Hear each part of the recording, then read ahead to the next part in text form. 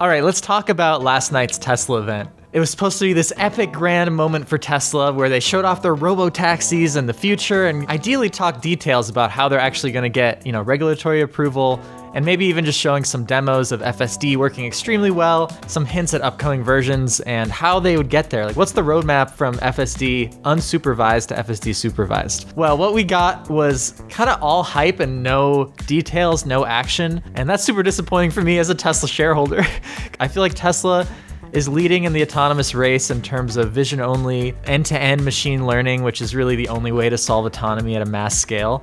But I just did not see that here today. This was one-off software on prototype vehicles going around a studio backlot with no real obstacles. So you compare that to Waymo, which is currently killing it. You can actually ride in a Waymo in many cities like Los Angeles and San Francisco and actually have a legitimate Robotaxi experience today. It just made the night and day difference pretty harsh. Tesla seems like they're trying to push a lot of things that are gonna happen in the next few years, kind of up to now so they can pump the stock. Well, unfortunate for me, that didn't work. The stock is down 7% the day after, and I definitely see why. Let's get into some of the reasons why this event was a flop. Firstly, let's talk about the Cybercab. I think it's a really cool design, but if we're just talking about the practicality of this vehicle and the ability for them to sell this in 2026, it feels like there's infinite hurdles to get over. You can't even sell a vehicle today without side view mirrors that has 4 wheels. So imagine trying to get that regulation removed, get the regulation removed for a steering wheel, for pedals, and actually getting this approved for road use. It just seems like an exorbitant amount of work, and like Tesla is not there yet with FSD. I mean, you have to take over pretty much every single drive for one reason or another with FSD today.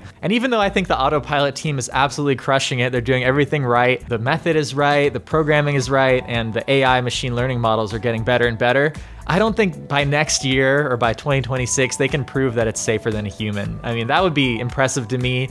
I feel like they've been saying that for years and years and years, but it's probably not gonna happen in the time frame that Elon suggested. So that just leaves this weird vehicle that costs sub $30,000 that's coming out in 2026. First of all, it's probably not gonna be 30,000. It might be more by then.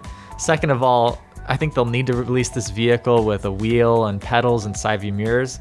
And at that point, what's the point of this whole event? If you're trying to show a lower cost vehicle, which is I think what the stock market wanted to see, just make a lower cost vehicle. Make a 2-seater, all electric vehicle that's awesome. You can't just kind of show this prototype before you even have the vehicle that can self-drive. I mean, that's totally backwards and it's all hype.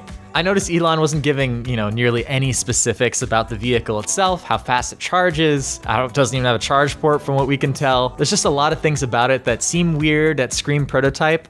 And it screams to me that they took a Model 3 or Y, put a different cab over top of it, and just made some pre-planned routes that are mapped in advance. I've seen some comments from people who work at Warner Brothers that Tesla engineers have been there for months trying to get this all working.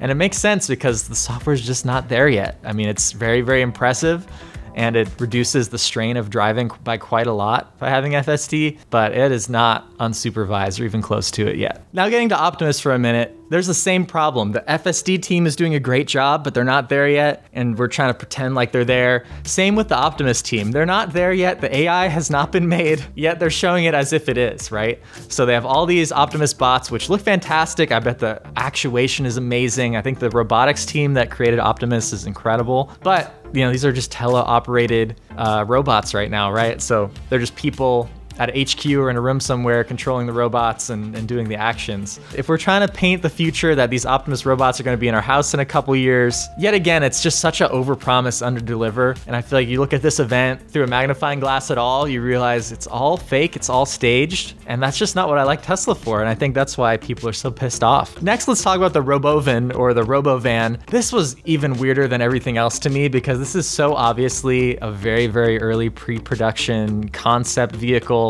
It hasn't gone through testing. It looks weird. There's no ground clearance. Like, there's just infinite things wrong with this vehicle. To bring it out like a real remote controlled car, obviously it doesn't have FSD firmware in it. Obviously, it's nowhere close to being done. Why even show something like that in an event like this? Again, it just paints the picture that Tesla has this little party department that's trying to make all these fun things come together for a little party, but it has nothing to do with their primary business yet. The fact that they still haven't scaled up the Tesla Semi and they're still working on the Tesla Roadster and have like no release date for it whatsoever. It's sad that they just keep coming out with these weird things that are seemingly further and further away from actually being real. So if they showed Optimus and said, hey, it walks really fast now we just need to get some AI in there, I'd feel a lot better about it than this kind of strange reality we're in right now where it's all hype and no action.